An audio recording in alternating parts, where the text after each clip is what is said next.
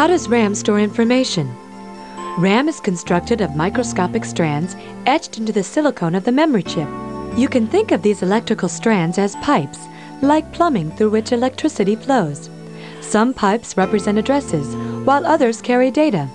Now let's say we want to store the letter A in RAM. First, the PC opens a section of memory by sending a burst of electricity across the address pipe. This electric burst closes a group of miniature switches known as transistors, but only the ones needed for the data along that address line. Next, the actual information is sent as electric bursts across the address lines.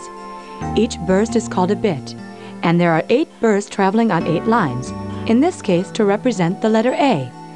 In the computer's code, the letter A looks like this. Each burst travels through a closed switch and charges a capacitor.